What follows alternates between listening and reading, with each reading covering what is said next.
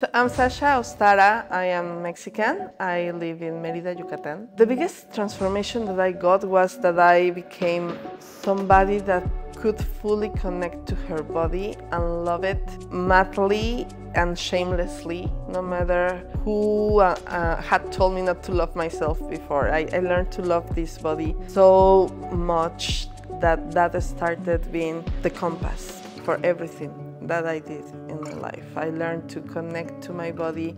I learned to rebel against every voice that told me that I was unworthy, unlovable, that I was less than or less capable than. And I found that that power was inside of me all along, that I couldn't be around anybody that didn't love me just as much. So that has been the best part of it.